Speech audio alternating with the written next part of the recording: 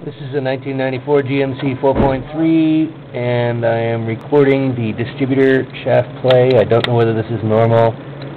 My truck will not start right now. And as you can see, there's rotational play there. And the other thing I'll show you too is this outer shell of the sensor rotates. I don't know if that's normal either. It looks like it's just a cover to me.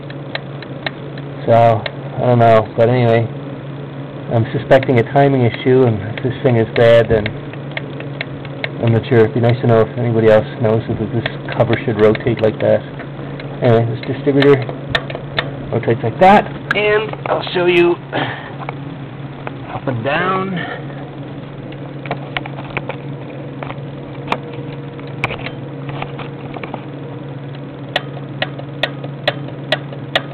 So obviously there's some worn bushings there. If I put quite a bit of torque on the distributor, it doesn't seem to slip its teeth. So I'm guessing the gear's probably not stripped.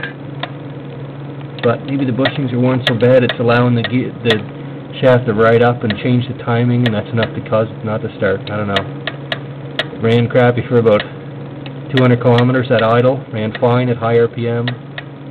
Now it won't start.